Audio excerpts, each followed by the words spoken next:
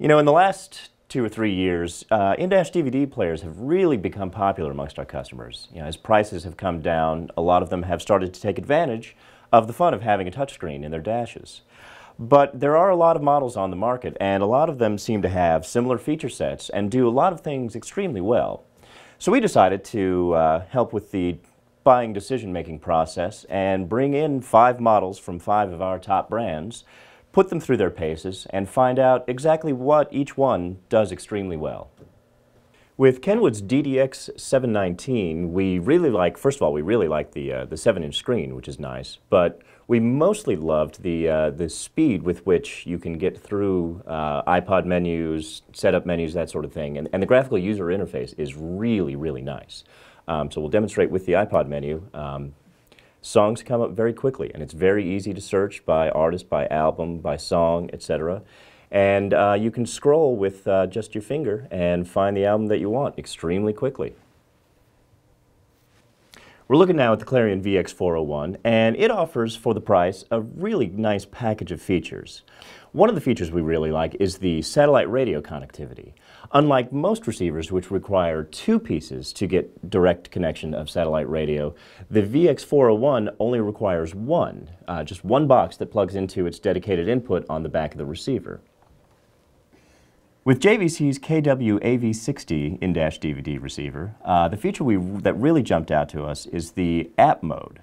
Basically, when you have your iPhone connected, you get control over your playlists and control over your direct control over your Pandora app, but it also has app mode, which lets you play the audio and sometimes the video from certain apps.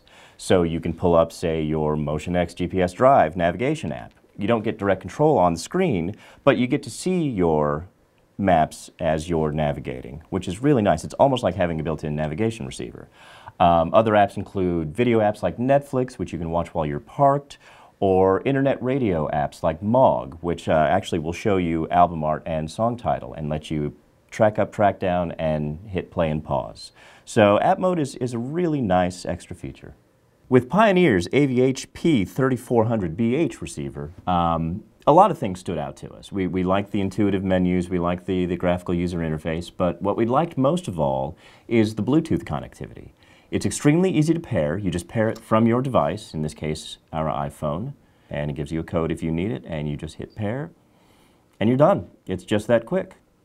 And then once your phone is paired, you can go into the Bluetooth audio section and play the music that's stored on your Bluetooth compatible device.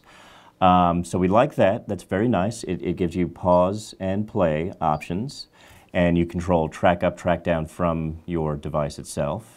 But you still get song title, artist, and album title, which is very nice. The other thing we really like is this slide-out phone menu.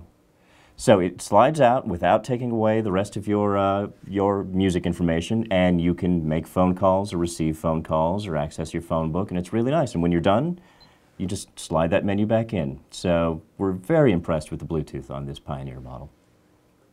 With Sony's XAV64BT, quite simply, we adore the screen quality on it. It's got great resolution. It's very easy to see, as you can tell with the album art. And it's a really nice screen for you. Your menus come up vividly, videos play nicely, only when you're parked, of course.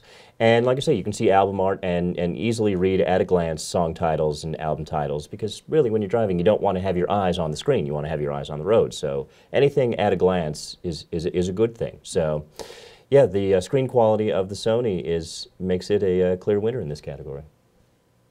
So there you have it. We hope that this has helped start to shed a little bit of light on what each of these receivers can do. And remember, if you have any questions about DVD receivers, you can always give us a call.